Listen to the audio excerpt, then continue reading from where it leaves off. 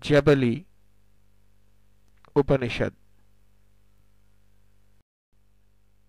The sage Pippalada approached sage Jabali and asked him, "O godlike sage, please teach me the secret of the absolute philosophy. What is tatva? Who is jeeva? What is pashu? Who is ishwara? And what is the method for salvation?" Thus asked, sage Jabali explained to him everything as follows. Jeeva is nothing but God, the Lord of all beings, Pashupati, himself, who is acting the role of egoism. That Jiva is the Pashu. Pashupati is he who knows everything, who does the 5 jobs like creation, and who is the Lord of all beings. Pashu, in common parlance, are those animals which eat grass, which do not have viveka, that is, the knowledge to differentiate, which are driven by others, which are made to work in jobs like agriculture, and which undergo lot of suffering.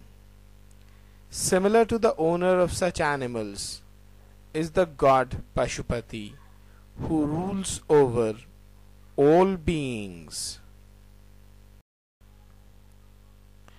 To the question, what trick is there to acquire such knowledge? Jabali replied, by wearing of the holy ash. He further told, after taking the holy ash in hand, by reciting the 5 Brahma mantras, starting with Satyojatam and chanting Agniriti Bhasma, mix it with water by chanting Manastoke, and then wear the holy ash in head, forehead and shoulders in sets of 3 lines, chanting the 3 mantras Trayayusham.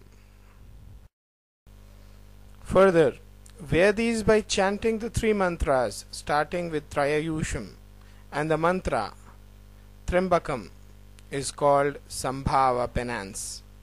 Those with the knowledge of Veda say that this has been told in all Vedas. For avoiding rebirth, the people with eternal wisdom should adopt this. Among the 3 lines, the first one is Garapatya, the domestic fire. The letter A, the quality of Rajas, earth, Jivatma, the power of creation, Rigveda, time of dawn, and its god is Lord Brahma.